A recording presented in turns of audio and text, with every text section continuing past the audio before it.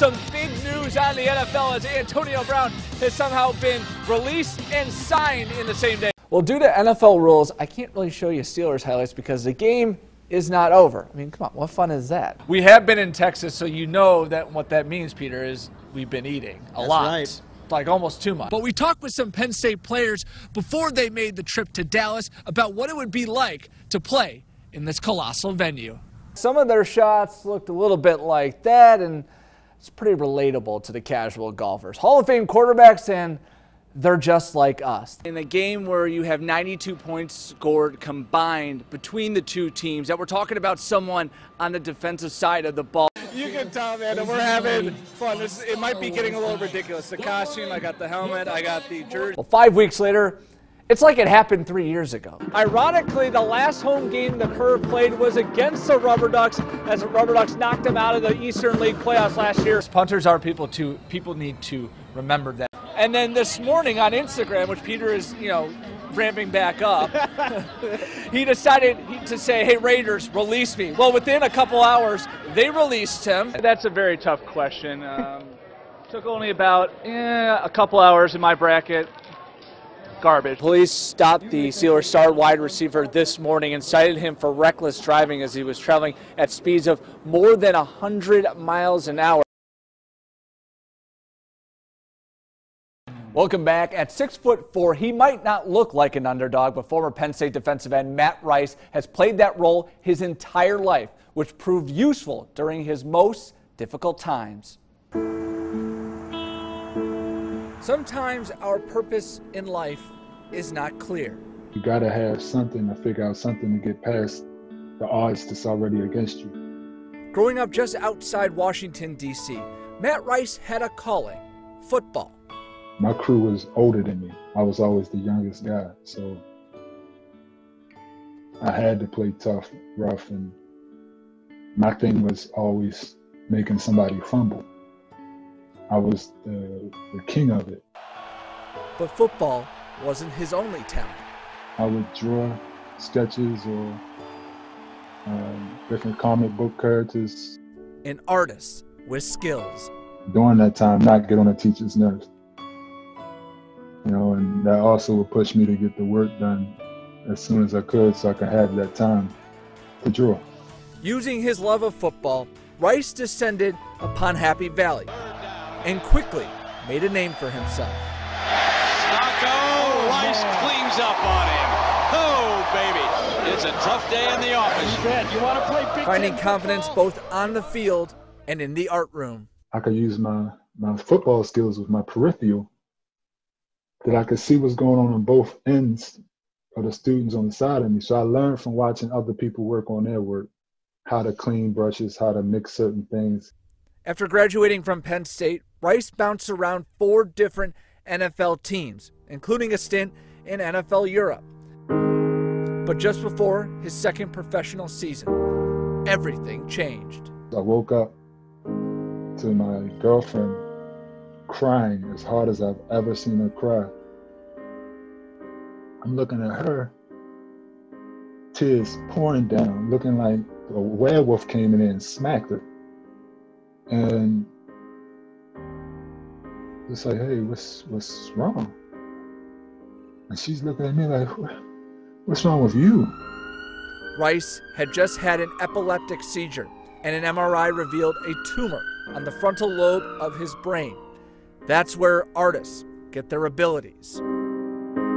Fortunately for Rice, the tumor was limited to the surface of the brain, and doctors successfully removed it. Like, this is a miracle that I'm alive right now.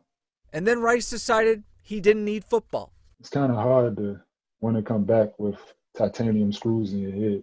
For me to say that to them, they thought I was insane.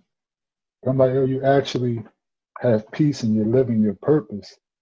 But you're playing in the NFL. I'm like, yeah. But it's kind of slowly killing me.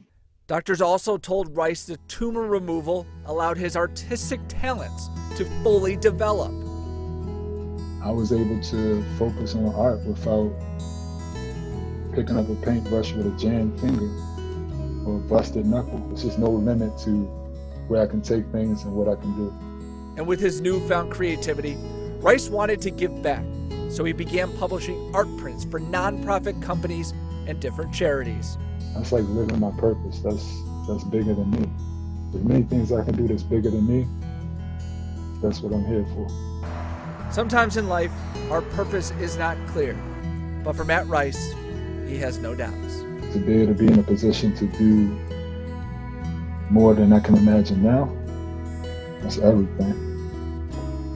And as far as the art, I'm just starting with it.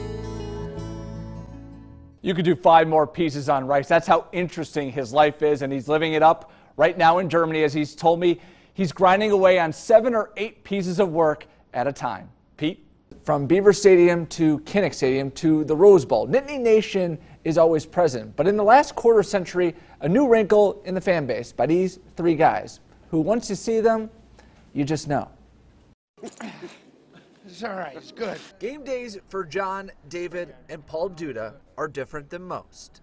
It's kind of become part of who we are. The 3 brothers grew up just down the street from Penn State. As we got older, we started doing the, parking cars and taking booze away from college students, sorry, college students.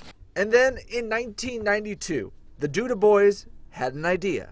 Just started wearing the masks that we got at a garage sale after the '85 Orange Bowl. And with a 30-cent investment, 3 characters were born.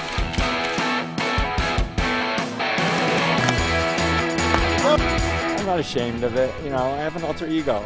Originally designed to be the 12th man, they are now known as the Big Uglies, a phrase coined by legendary sportscaster Keith Jackson. You guys look like you're ready to go. Morphed the Dudas into superfan status. I think if anybody does anything, at Penn State or anything else, at a certain point you're going to get recognized. Sometimes it's for something amazing, and sometimes you're just putting on tights and playing around for the weekend. Their identity, for the most part, is a secret. A lot of people don't know that it's, 55-year-old guys behind these masks, and we take them off and we're like, whoa. And once inside Beaver Stadium, they're like any other fans, rowdy, but with a tad more enthusiasm. We used to run up the stands a lot more than we do these days. But you'll never hear those egos. High five, yeah! Really, it's all about the fans. We're just part of that fan base, which is unbelievable. From Iowa City What those guys will look like when they put their Halloween masks on. to Evanston, Illinois, Those are Penn State fans, not Penn State football players. Look like former linebackers. to right here in central Pennsylvania, Do you know where your kids are today? the passion for Penn State persists.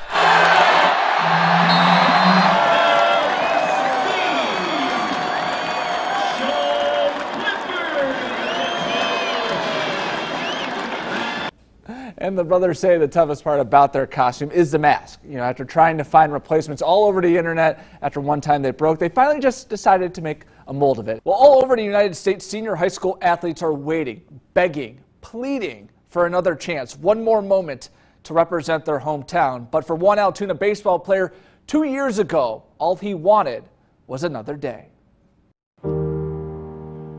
Brendan Coons should be playing baseball right now. It really sucks, honestly. You always look forward to your senior year of baseball. It's just the year that's your year. An arena for him to shine. Baseball was just like my place to go. Until it almost wasn't. I shouldn't even been alive. Like, I have no idea how it was possible. In March of 2018, Brendan was playing varsity baseball. We were 4 days away from Virginia, going down for our annual trip every year. Coons was on his way to his dad's house after practice. I remember putting my bat bag in the trunk, and that's honestly the last thing I remember. For all manner of fire, request a response for a motor vehicle accident, possible entrapment. I just couldn't really move that well. Everything was blurry. It's probably the worst feeling that a parent can endure. Brendan was in a car accident. His car rolled. Wow, like the car was literally a ball. Like, that's what it looked like. It looked like a metal ball. Brendan broke 3 bones in his left arm, fractured his orbital bone, his collarbone, lacerated his spleen and kidney. That was the worst time of my life, probably. I was really scared I wasn't ever going to be able to play baseball again. That's what really, hit home. But you could say divine intervention helped him. A surgeon came out and actually knew Brendan from travel baseball, the one trauma surgeon, and he purposely didn't put the PICC line in his clavicle because he said he knows that's his throwing arm. So that was kind of made us chuckle at the time, but it was very surreal. After missing his entire sophomore season, Brendan finally found the field. When I started playing baseball I knew I could, that was honestly the best feeling I had in a long time. I was so happy. Just having that type of moment where you can just know that you're back to where you were. You made it. Brendan Coons survived a horrible car accident. His scars tell only part of the story. He always says, "Mom, they're so ugly," but that's part of who he is now. He's come so far. Waiting for one more day to shine on the diamond. And whether or not Brendan will play in an Altoona uniform again, he will resume his baseball career next year at Mansfield University. We'll be right back.